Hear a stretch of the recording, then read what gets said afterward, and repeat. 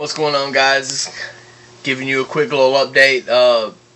Those of you who have probably already seen, the news is running on dirt sheets that The Rock is scheduled to make one more appearance, at least before WrestleMania. That appearance is going to be sometime the first part of February.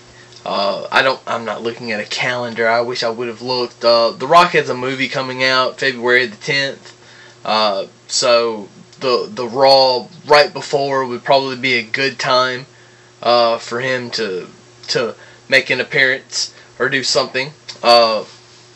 If I had to guess, that's probably when it would happen. Would be that week, the Monday right before that movie is set to come out on February 10th.